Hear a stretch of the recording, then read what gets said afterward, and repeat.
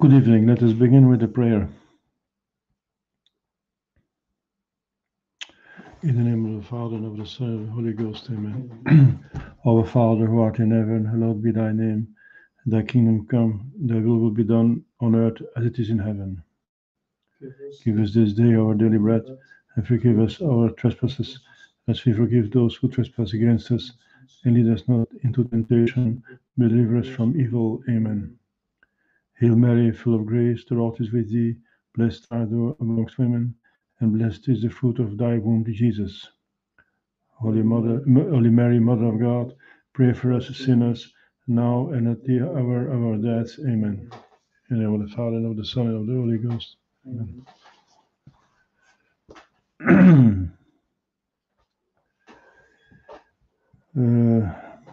Dear faithful, we begin a new series about spiritual life, and I will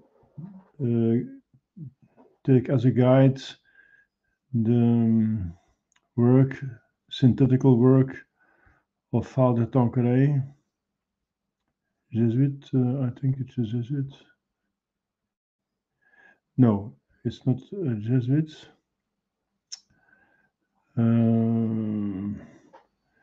It's a religious father, SSDD, yes,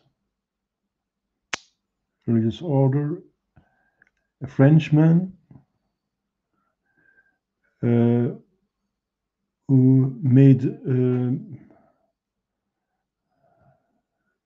master's work, a synthetical work of all the writings of the Catholic Church about spiritual life.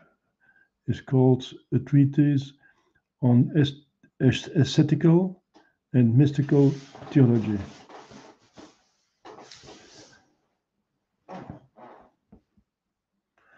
So, to give you an idea what exists in spirituality in the Catholic Church, we will give a short, and it will be long.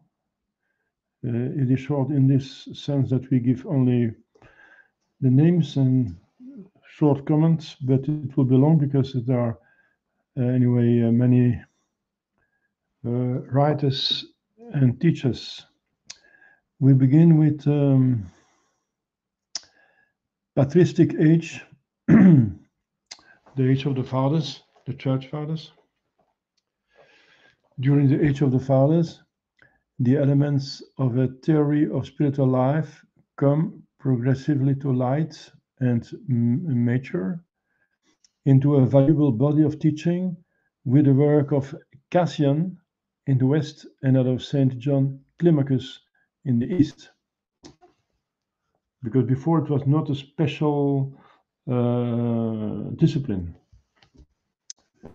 It was in sermons, it was in explanations of the Holy Scripture, in morals, but the moral theology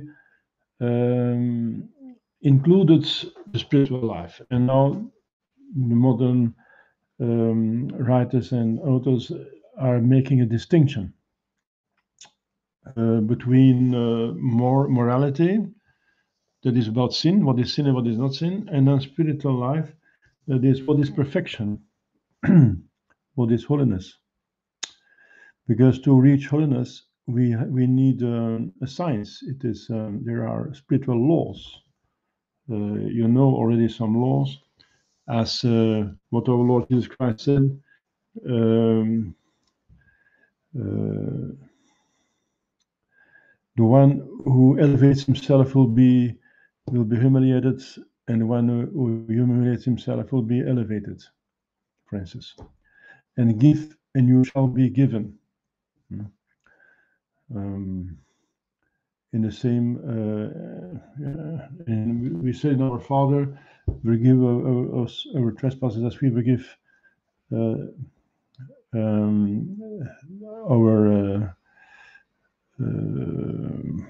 forgive our sin as we forgive our trespasses. So in the same measure that we forgive those who trespass against us, we will be forgiven. Our trespasses will be forgiven in that the same measure. So there are many spiritual laws. So you need a science to progress in spiritual life, and that is the aim of our life. That is the reason why we exist on earth, to go to heaven. So it is finally the most important knowledge. The first 3 centuries, we have Saint Clement of Rome, a pope, of course. Petrus Linus Cletus, it is the 3rd pope after Petrus and Linus, who wrote an epistle to the Corinthians with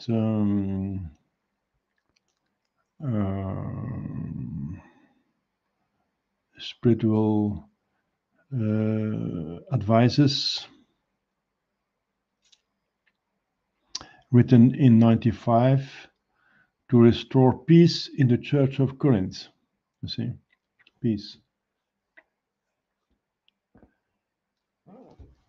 Blessed are the peacemakers, said our Lord Jesus Christ.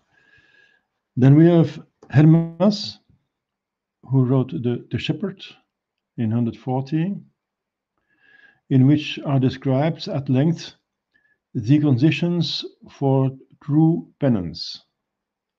The penance is very important. When you are not doing penance, you will perish all, said our Lord Jesus Christ. The penance is essential in spiritual life. Clement of Alexandria, who wrote the Instructor, Pedagogus in Greek, written after 195, describes the spiritual progress of a true Gnostic. A Gnostic is in the positive sense of the word, not in the heretical sense of the word. But Gnostic in the Greek signification means the one who is searching after knowledge. Gnostic. The best Greek text is that of Stalin, not Stalin, but Stalin. Yes, because it has many editions. This writing, so called, because it is the 2nd century. Then you have Saint Cyprian of Carthago, De Habitu Virginum, about the virtues of the Virgin. De Dominica Oratione, an explanation about the Our Father, the prayer. De Opere et Eleemosinis, about the good works and the gifts. De Bono Patientiae, about the goods of the patience. De Zelo et Livore, about the zeal. De Lapsis, about the apostates, because they were apostates. But what to do with apostate people when they want to come back to the church? Then there are few writings in the first centuries because of the persecution. The church had no much possibility to develop, to edit books. In that time, that was papyrus, and was very costly also and difficult. So there are few writings, and then we make a jump to the 4th and the 7th century, from the 4th to the 7th century. In the West, the Catholic Church, we have Saint Ambrose, Church Father of Milan, 4th century, De Officiis Ministrorum, about the office of the ministers of the liturgy. De Virginibus, about the virgins. De Viduis, about the widows, because the widows also have a rule of spirituality. St. Paul said they must pray much, because they are without help, and God will help them, and they have to do good works, because they have no care anymore about a man and family. De Virginitate, about the virginity. Saint Augustine, the greatest church father, his Confessions, 4th century, beginning of the 5th century. Soliloquia, monologues. De Doctrina Christiana, about the Christian doctrine. De Civitate Dei, about the city of God, where he describes that there are two cities in the history of mankind, the city of God and the city of the devil. And they are in continual war until it will end in heaven and hell.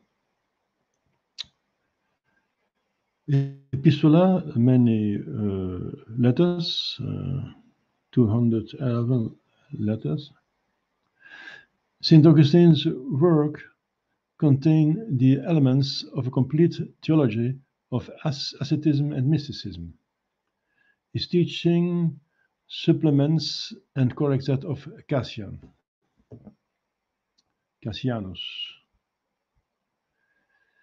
Cassianus is the first one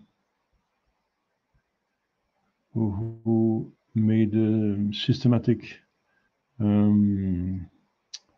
overview about spiritual life in the West. For an exposition of it, we have many authors who wrote about that. For instance, Purat. The Latin text of the works listed above is found in the Theologia Latina. It's a work with all the writings of the Church Fathers.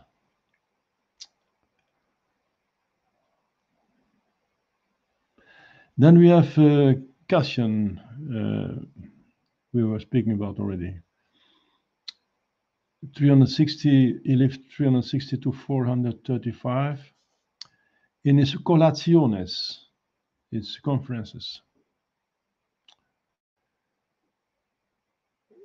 And then De Institutis Cenobiorum, de octo principalium viciorum remediis libri 12.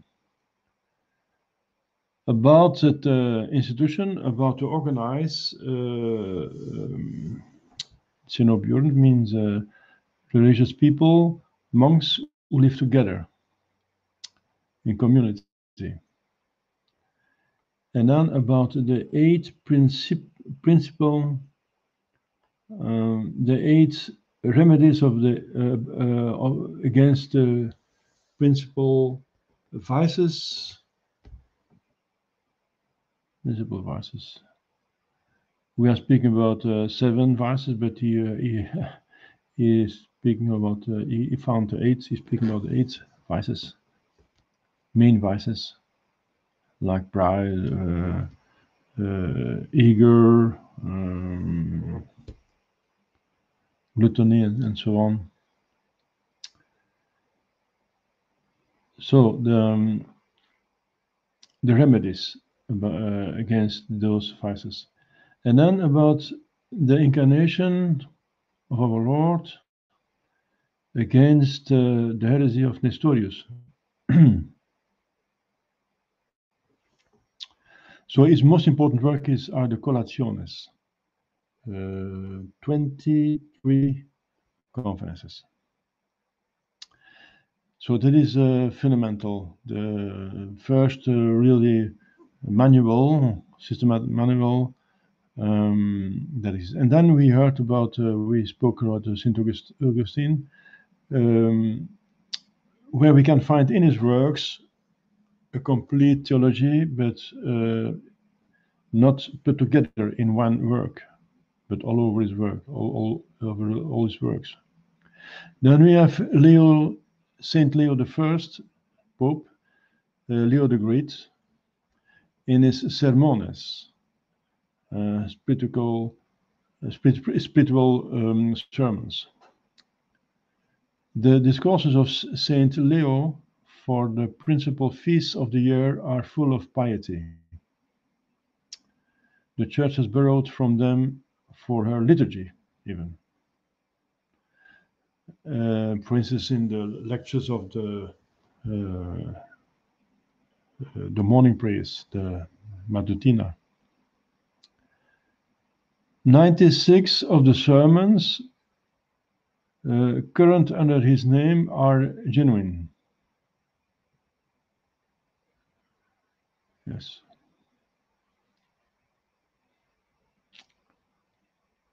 That we found out that we proved that is genuine. Then we have very important and known person, Saint Benedict of Nursia,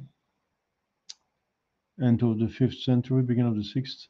His rule, brought from 66 to 73 chapters in its second edition, has become that of almost all the monks in the West from the 8th to the 13th century.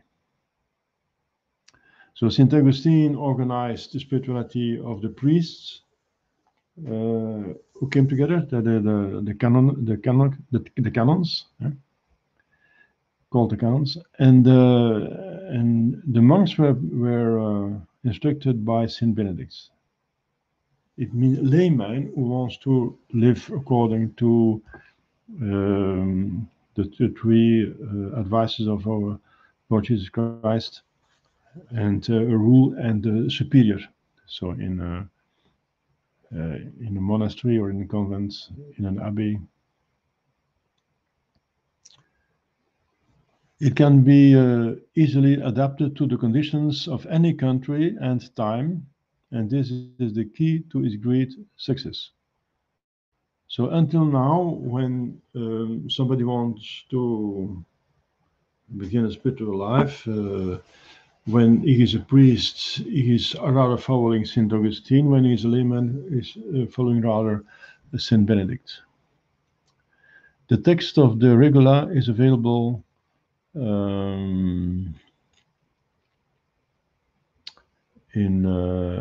Pathologia Latina, of course. There are many editions, many editions, because it's so important. And all these Benedict monasteries have their books for every monk, and certainly when the press began to develop during the ages.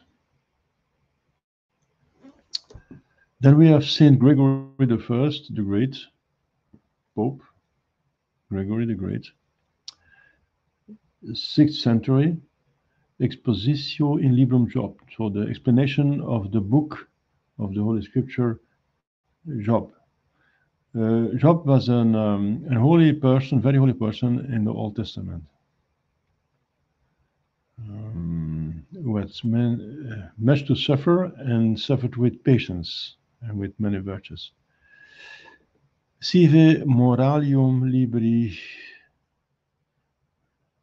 So this exposition of the book of Job are finally 35 books about morals. And then we have Liber Regulae Pastoralis Curae. Yes, that is for priests who have a cure about of souls.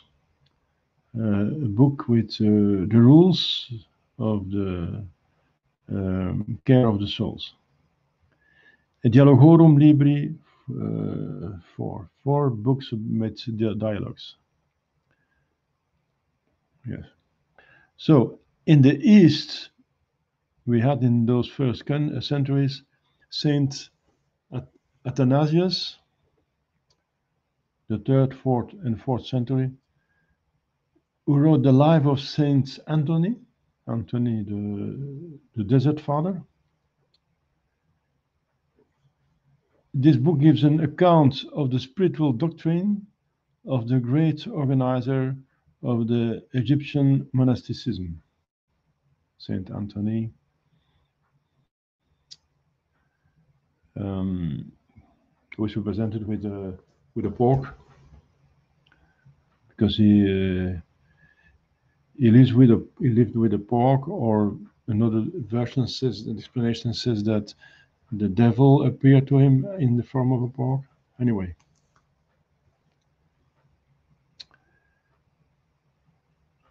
he was a master and instructed many disciples in spirituality in the desert of Egypt. Then we have Saint Cyril of Jerusalem, 4th century. In his catechetical lectures, he portrays the life of a true Christian. Not merely catechism, but spiritual life. And he wrote the mystics and other sacramental lectures. 5 catechisms on the sacraments. How to take much profit to spiritual life of sacraments. We have then Saint Basil the Great, also 4th century. He describes in his book on the Holy Ghost the workings of the Holy Spirit in a regenerated soul, so a soul that has been baptized. And in his 2 works on the rules of monastic life, the fundamentals of asceticism. So what is Saint Benedict for the West, Saint Basil is it for the East? The 55 longer rules at length, they are called rules at length in Greek, horoi kata platos, set forth the principles. Then the 313 shorter rules in abridgment, horoi kat epitomen in Greek, their application to the daily life of a monk. Daily life of a monk. So very specific advices. These rules were universally received in the East and have survived to this day in the Greek Church. We have Basilian sisters, Basilian monks, all over the Eastern Catholic world, and even in the schismatic Eastern world. The best edition of the works of Saint Basil is still that of Maurice Garnier. Yes, it's very interesting to read about this, because it's as interesting as Saint Benedict and Saint Augustine. Then we have Saint John Chrysostomos. It is the greatest church father in the Eastern Catholic Church, Saint John Chrysostom, 4th, 5th century, has left in his homilies a vast storehouse of materials on both ethics and ascetics, and in his tract on the priesthood, a stirring praise of the sacerdotal dignity. So ethics is about what is good and what is evil. Ascetics is what is the way to get rid of evil in us, practically, to develop the first stage of spiritual life.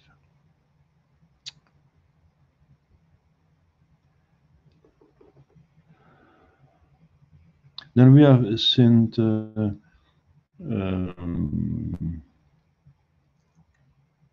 Cyril of Alexandria. We saw Saint Cyril of Jerusalem, but this is another Cyril of Alexandria, the 5th century, with his book of treasures on the Holy and Consubstantial Trinity. Consubstantial, that is the word that was used against the heresy of Arius. His chief work on the subject studies the relations of the soul to the Holy Trinity, to God, but the three persons. Then we have the pseudo Dionysius Areopagita, about the year 500, on the divine names. It is a masterly work that was even used by St. Thomas Aquinas, the divine names. It means the divine properties. His all might, his omniscience, his holiness, his justice, his goodness, and so on, the divine names. Then the ecclesiastical hierarchy, and then the mystical theology, simply. Those works influenced considerably later writers on the subjects. The best complete edition of the works is that of Cordier in Antwerp, 17th century. Dionysius Areopagita. It means Dionysius that St. Paul converted on the Areopage in Athens. It was a disciple. The first Dionysius. This is not the Dionysius Areopagite that St. Paul converted, because it was in the 1st century, and this is the 5th century. Therefore, he is called the pseudo Dionysius Areopagita. It means a writer who took the name of the first one, but was not the one who met St. Paul. Then we have St. John Climacus. So that is the spiritual writer by excellence of the East. What was Cassianus in the West, Climacus is it in the East. St. John Climacus, with his ladder to paradise. So, ladder to paradise. It's obvious that it is a spiritual work. It reprints the first edition of the famous work by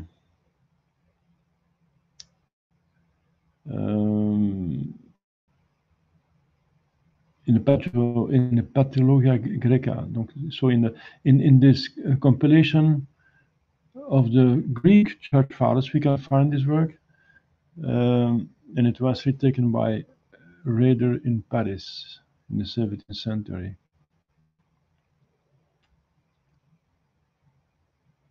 So it's a very interesting work, St. John Climacus, and systematical exposition of spiritual life for the Eastern Church, of course in Greek, but it has been translated, of course. Then we have St. Maximus Confessor, the Confessor, in the 7th century, also known as the theologian or Maximus of Constantinople, developed the teaching of Pseudo Dionysius on contemplation, but threw greater lights on the part played in spiritual life by the sacred humanity of our Savior, our leader and model. Very important to concentrate on our Lord Jesus Christ, who is the way, the example, the model, the only way, the only mean to go to heaven. Without me you can do nothing, said our Lord.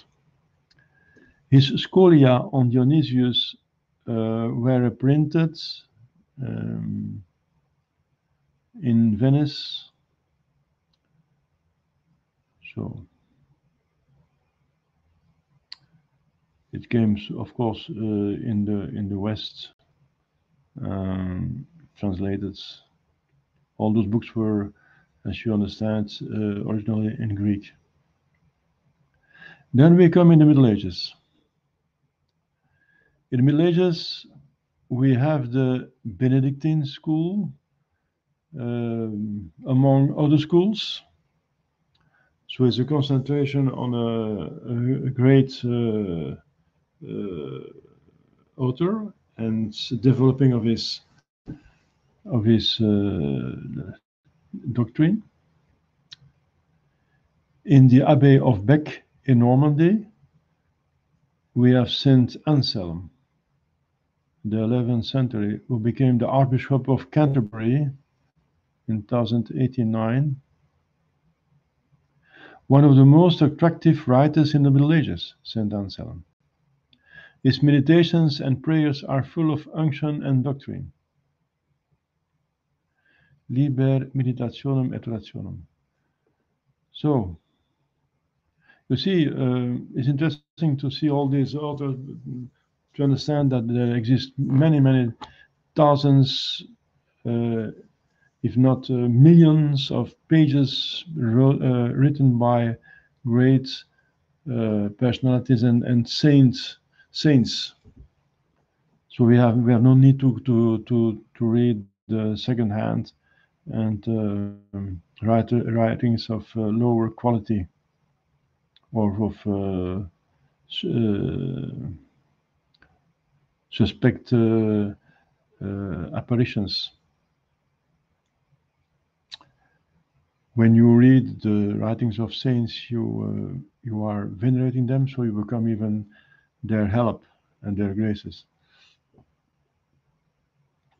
In the Abbey of Citeaux in France, you have Saint Bernard of Clairvaux, the last church father, 12th century, whose lofty piety and practical knowledge have deeply influenced the Middle Ages. He was the first to develop a Mariology, and the theology about Mary, Our Lady, Blessed Lady Mary. Sermones de Tempore, sermons about liturgical times, about the saints, about the explanation of the Cantica Canticorum, the chant of Solomon in the Holy Scripture, De Consideratione about the meditation, Tactus de Gradibus et Humilitatis et Superbia. A treatise about the gradations, the steps of humility and pride.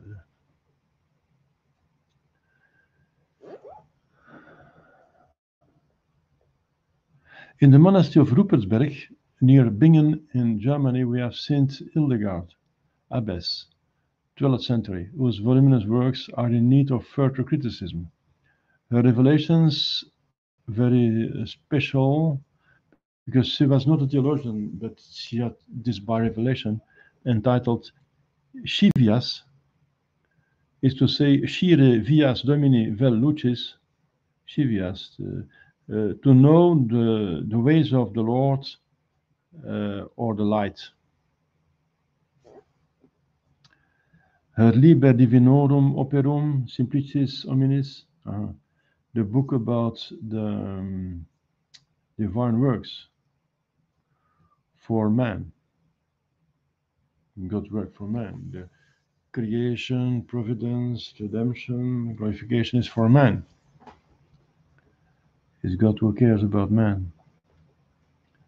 The Liber Vitae Meritorum means the book about the life of merits. In the monastery of Hefta, or Helpede, near Eisleben in Saxony, also Germany, you have Saint Gertrude the Great, 14th century, a simple nun, but not to be confused with the Abbess Gertrude von Hackeborn, the herald of divine love. The German original of the work is lost, There remains in its Latin version, first printed by the Carthusian John van Landsberg Cologne. No.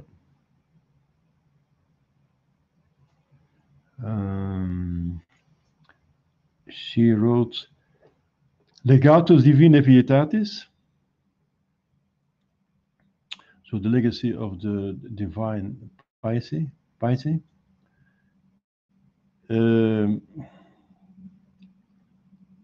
This edition is of the Benedictines of Solesmes, in Revelationes Gertrudianae et Mechtildianae, the revelations of Saint Gertrude and Mechtilde.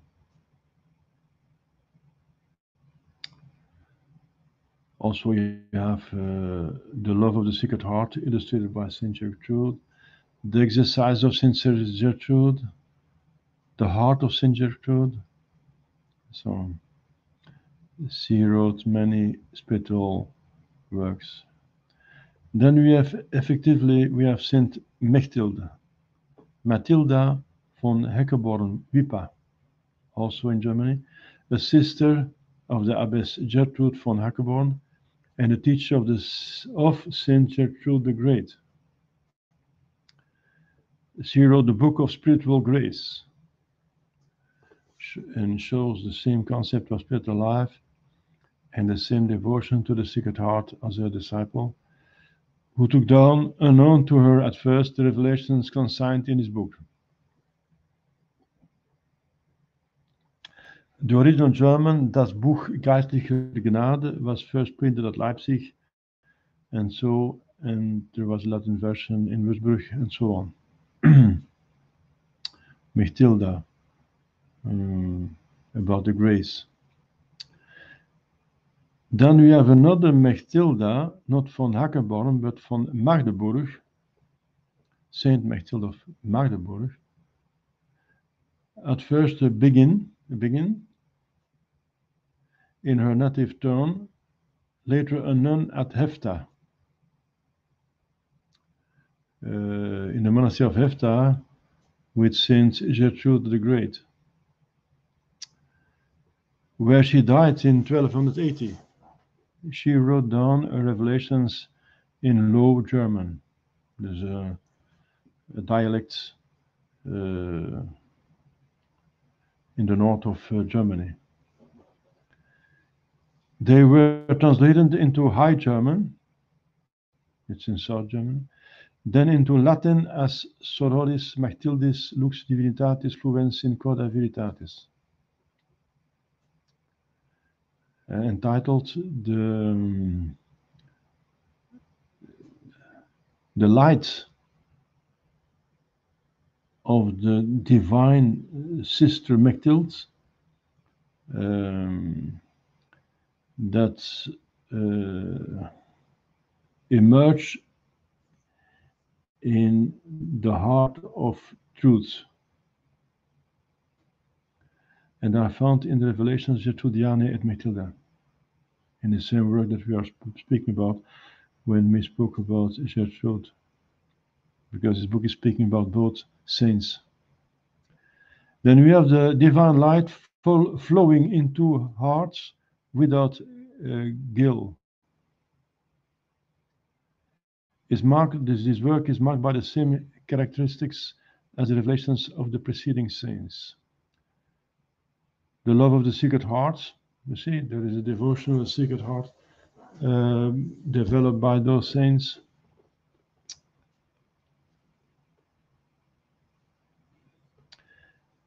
Then we have in the monastery of Vadstena in Sweden, in the 14th century, so that is 1 century later.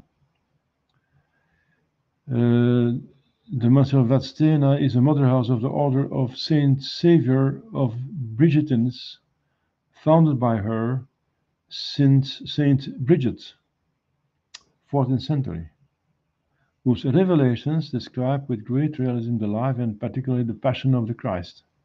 These revelations, translated freely from the Swedish into Latin, were first printed at Lübeck in 15th century. It's very interesting because the Passion of our Lord Jesus Christ is a source of spiritual life, of course, and of grace. So after this Benedictine school, we have another school, the school of Saint Victor. This school is of mysticism, which developed among the Augustinian canons of the Abbey of Saint Victor near Paris, made most correct use of Platonism, of the philosophy of Plato, the Greek philosopher. So we have Hugh of Saint Victor, 12th century. Hugh of Saint Victor, the most influential theologian of the 12th century, who describes the progressive steps of the soul in the way to contemplation in his chief work, De Sacramentis Christianae Fidei, about the sacraments or the holy things, the holy doctrine of Christian faith, or the mysteries of Christian faith. Sacramentis means in this context the mysteries. Among his other spiritual treatises must be mentioned De Vanitate Mundi, about the vanity of the world, Soliloquium de Ara Anime, Monologues of the Soul, De Laude Caritatis, about the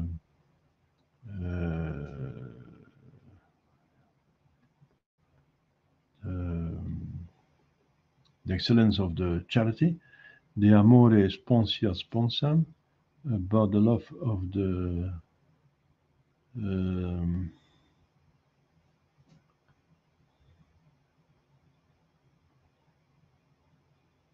beloved, the lover to the beloved, the spiritual love, of course, De Meditando, about meditation, how to meditate. So, a very important step in spirituality, most influential theologian, Hugh of Saint Victor. Then we have Richard of Saint Victor, 12th century, Benjamin Minor, Seu di Anime Preparazione ad Contemplazione. So about the preparation of the soul to contemplation. And then Benjamin Major, De Gratia Contemplations, about the grace of the contemplation, not the preparation, but the contemplation itself. So how to contemplate. Then we have Adam of Saint Victor, the most important liturgical poet in the Middle Ages, with Sequentiae. The liturgical poetry of Adam of Saint Victor was the English translation. And then we have a third school, the Dominican school. The Dominican school unites liturgical prayer and contemplation with the ministry of preaching, according to the maxim of its founder, Contemplari et contemplata agis stadere. So contemplate and transmit the contemplated doctrine and insights to others. The founder was Saint Dominic, 13th century. He patterned his constitutions after those of the Premonstratensian canons, and of course Saint Augustine. His rule for priests, so inspired by Saint Augustine and the Premonstratensians. Then we have in his school Saint Albertus Magnus, Albertus the Great, the 13th century, for a time Bishop of Ratisbon, no less zealous for piety than for scientific and theological studies, has left many writings touching upon spiritual life. The comments about Dionys the Areopagita, 4 books with sentences, Quatuor Libro Sententiarum, Summa Theologica. He makes a summary of theology. De Sacrificio Missae, about the sacrifice of mission.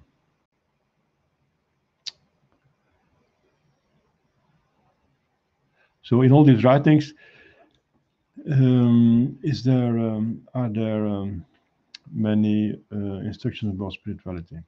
Then we have St. Thomas Aquinas himself, the angelical doctor, the greatest theologian of the church, 13th century, has treated excellently all of the important questions of asceticism and mysticism in various parts of his works, but more especially in his Summa Theologica and Expositio Omnium Epistolarum Divini Pauli.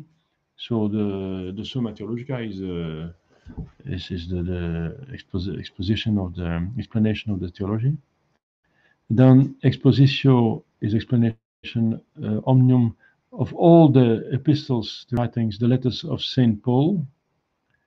Then explanation comments about Canticum Canticorum, the chant of Saint Solomon, of the saint, the scripture, writing by Solomon. In Evangelia, explanation of the Gospels. De Perfectione Vita Spiritualis, about the perfection of the spiritual life. And Officium de Corpore Christi, about the office about the corpse, the body of our Lord Jesus Christ, which he prepared in the 13th century for Pope Urban IV. The office. The Mass and the Breviary of the Corpus Christi.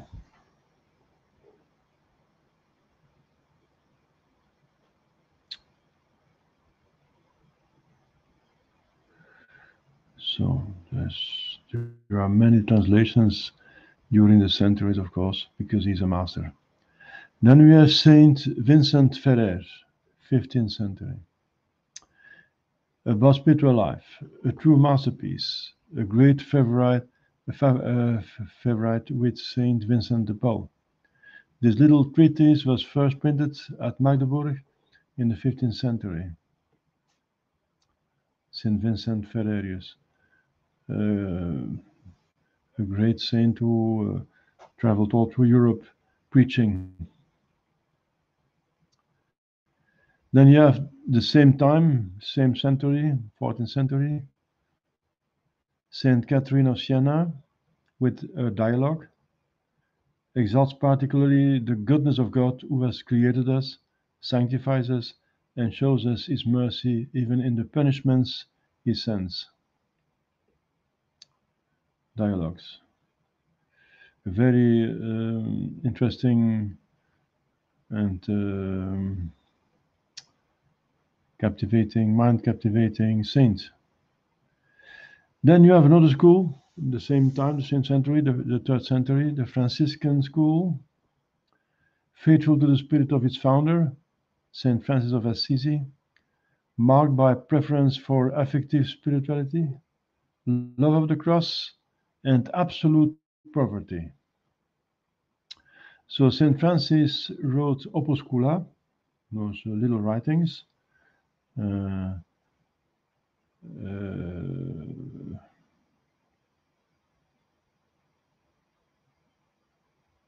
De Speculum Perfectionis of Leo of Assisi, about the mirror of perfection of the Lion of Assisi, That was a book written about his life. So St. Francis wrote very few, but there were many writings about him and about his spirituality. Very interesting, very high. And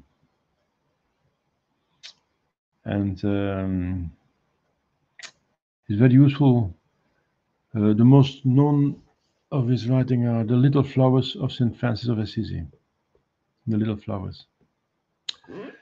Then we have his disciple, Saint Bonaventura, 13th century, has devoted a comparatively small part of his writing to mystical and ascetical theology.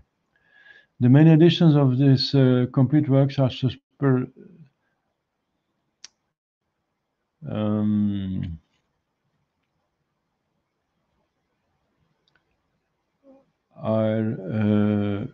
given by the critical edition of the Friars Minor in the 19th century. Vitis Mystica, Lignum Vitae, Soliloquium, so many writings, as there's monologues, the tree of the life, and the fruit tree of mystical fruit tree, about the perfection of life, about the threefold life. It means in spiritual life there are three phases: the purificative phase, the illuminative phase, and the uniting phase.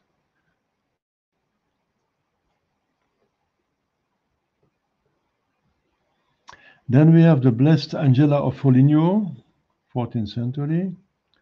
This Umbrian penitent and mystical writer sets forth especially God's transcendence and Christ's sufferings in the Book of Visions and Instructions. We have Saint Catherine of Bologna, abbess of the Poor Clares of Bologna, an experienced master of the spiritual combat, has left in her treatise of the 7 spiritual weapons, written in Italian in the 15th century, translated into Latin later. Then we have the German school of mystics. It is in depth for its theology to the theories of pseudo-Dionysius and to Neoplatonism. You have John Eckert, Dominican, in the 14th century, generally known as Master Eckert, may be considered as his founder. His last years were clouded by the accusation of heresy brought against him by the Archbishop of Cologne. 2 years after his death, 28 propositions drawn from his writing were condemned by Pope John XXII. This has interfered with the preservation of his works and renders it difficult now to form a correct estimate of his teachings. His sermons in German were edited by Kerkland. So it is a very high spirituality, but there were some unhappy expressions that could make him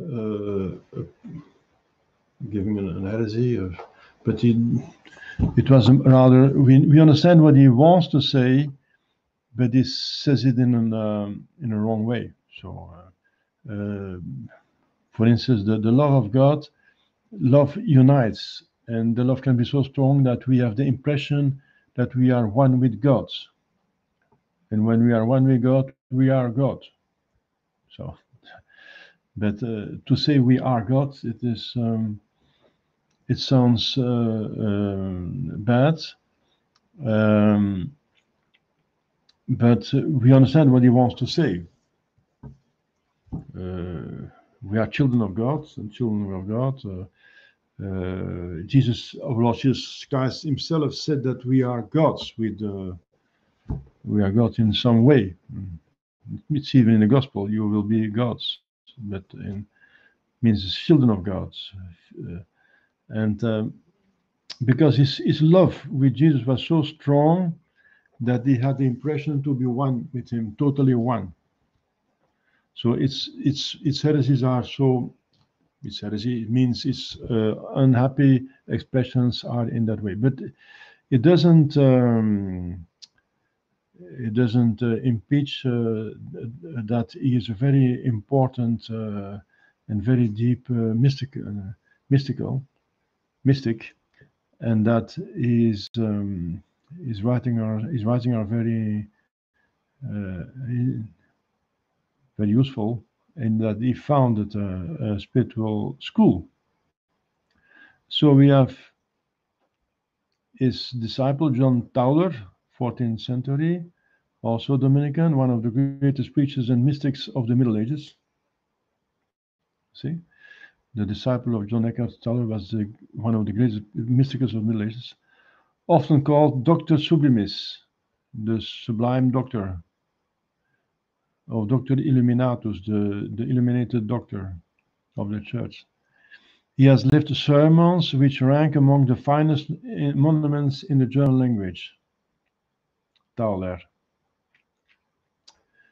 So he wrote The Inner Way, 26 sermons for festivals by John Tauler. Then we have the blessed Henry Suso, also called Amandus, a name adopted in his writings, 14th century. His works were edited by Fabry, das Buchlein der ewigen Weisheit, the little book of the eternal wisdom. Suso is very striking spiritual. Was very zealous, very interesting personality. It was interesting to read his life, the life of the best Henry Suso, written by himself. So biography. Then we have Blessed John Rusbroek, Jan van Rusbroek. He was of Rusbroek in the south of Brussels. One of the greatest mystics. He was the greatest mystic of all before St. John of the Cross. He had the reputation to be for spirituality what is St. Thomas Aquinas for theology. He was surnamed Doctor Ecstaticus, the doctor, the excellent doctor, 14th century. Despite the precision with which he was able to express the profoundest thoughts, his language is frequently obscure, because it is, of course, it is going about high mystical situations that many people don't know, never experienced.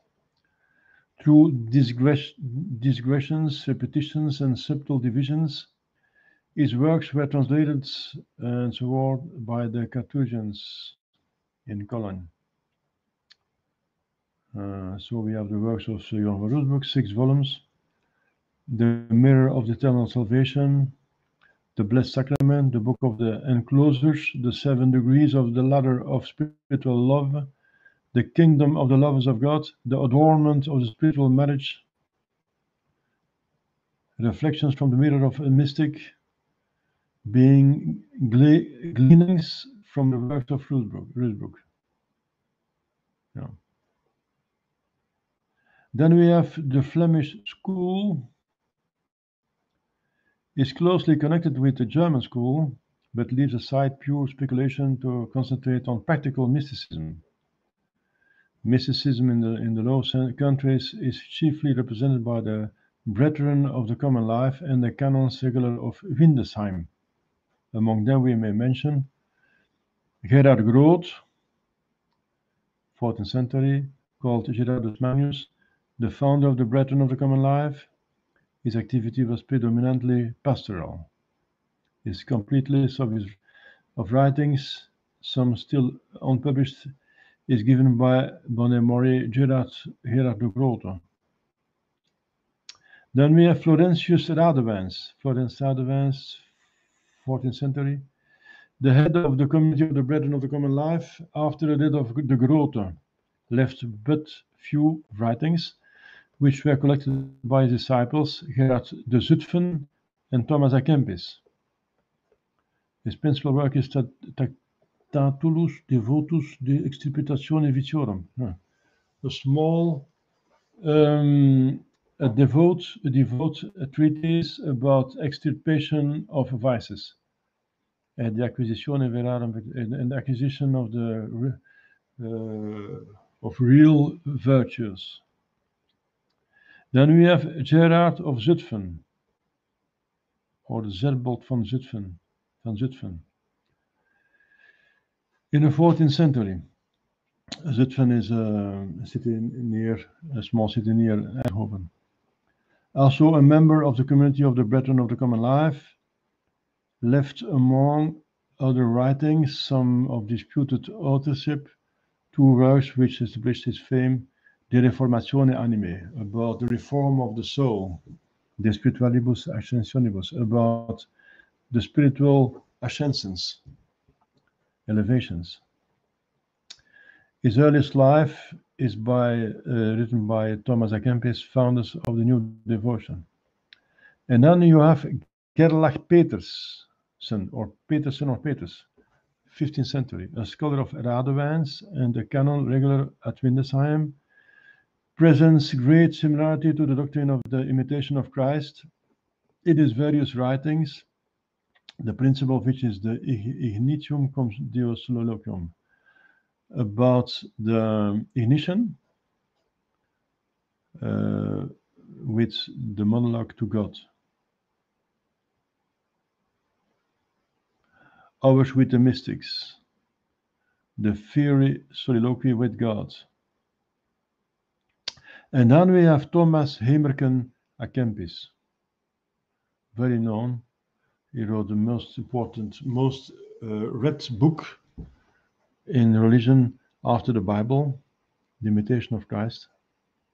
Thomas Hemerken à Kempis owes a sermon à Kempis to his birthplace, Kempen. After studying under the Brethren of the Common Life at Deventer, he became an Augustinian at Mount St. Agnes, Zwolle, near Amsterdam. His writings are all of a devotional character and include tracts, meditations, sermons, letters, the life of Saint Lidwin, and biographies of Groot, Radovans, and 9 other brethren of the common life. But his most known work is Imitation of Christ, of course. He does also some dissertation on the life and writings, Alphabet of a Scholar in the School of Christ, Garden of Roses and the Valley of Lilies, The Little Follower of Jesus,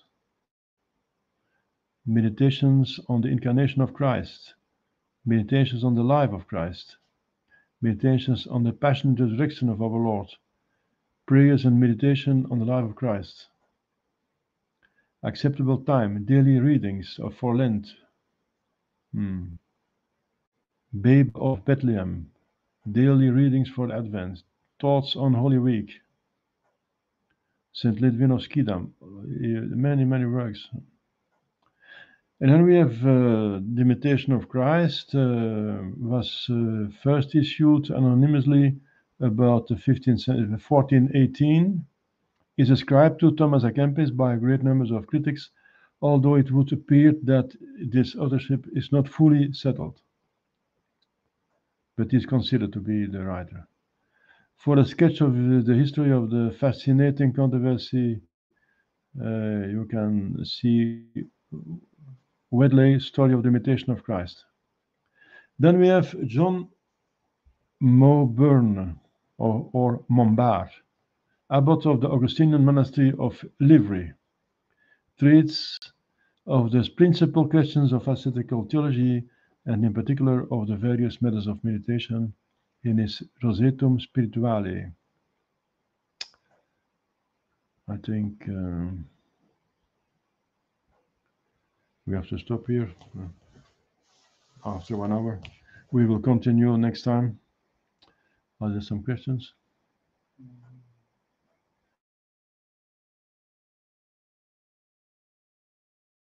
Was the Flemish school connected with Which school? the Flemish school? Flemish school. It's connected with the Premonstranten. Yes. Premonstratense. And by the Premonstratensen. Yes, because they were anyway, because there are priests. Ruusbroek was a priest, and he was all connected with the school. It is, of course, they were inspired by the Augustinian spirituality. I will take it back here.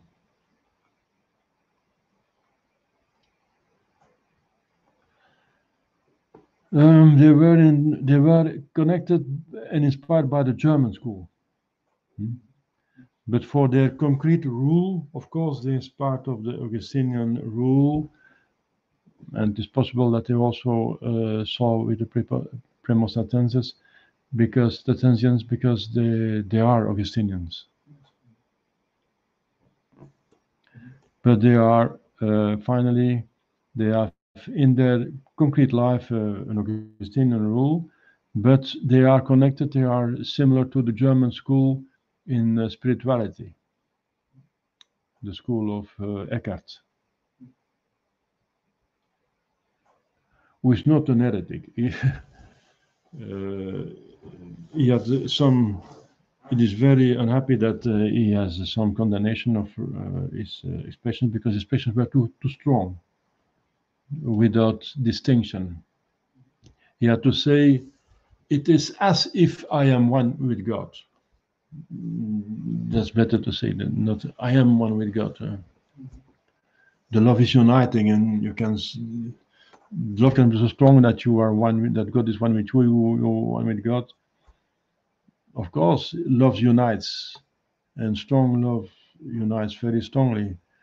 So he had to say, I have the impression that I'm one with God, but I know that I'm still a man. But one with God, to say, it means to say by the love assumed in God.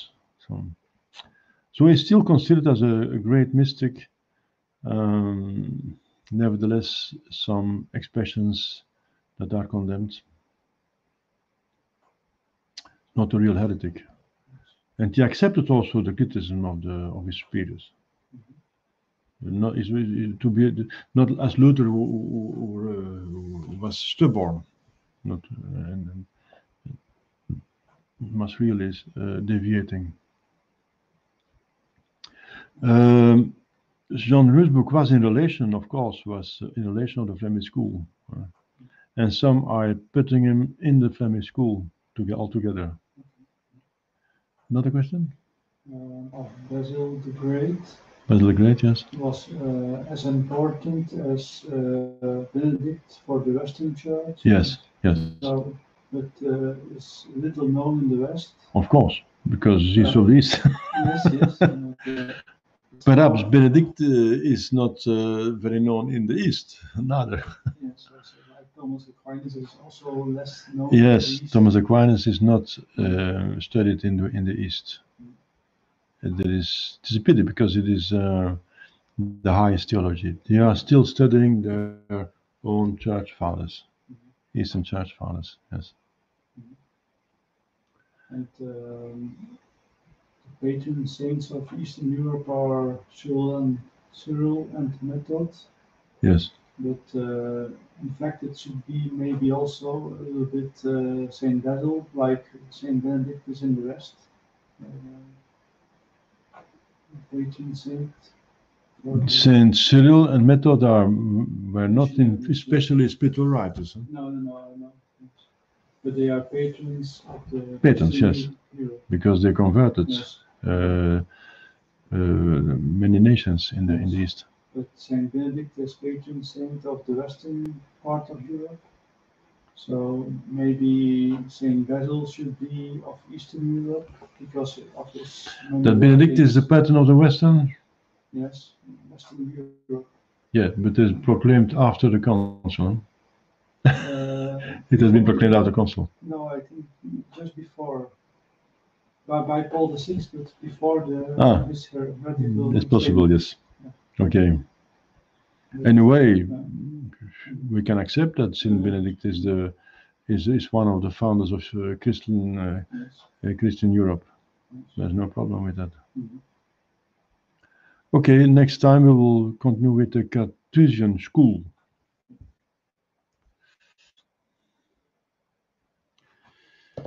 In the name of the Father, and of the Son, and of the Holy Ghost, amen. Our Father, who art in heaven, hallowed be thy name. Thy kingdom come, thy will be done on earth as it is in heaven. Give us this day our daily bread, and forgive us our trespasses, and as we forgive those who trespass against us. And lead us not into temptation, but deliver us from evil. Amen. Hail Mary, full of grace, the Lord is with thee. Blessed art thou amongst women, and blessed is the fruit of thy womb, Jesus. O the Mother of God, pray for us sinners now and at the hour of death. Amen. In the name of the Father, and of the Son, and of the Holy Ghost. Amen. It will be on YouTube, and you can invite other persons who can be interested by this, and it can be important for souls to think about the spiritual life. So you can do an apostolate by sharing the link of the of this conference. It is at my YouTube channel called Sacerdos Eric Jacquemin, Catholicism Sede Vacante. Sacerdos Eric Jacquemin. God bless.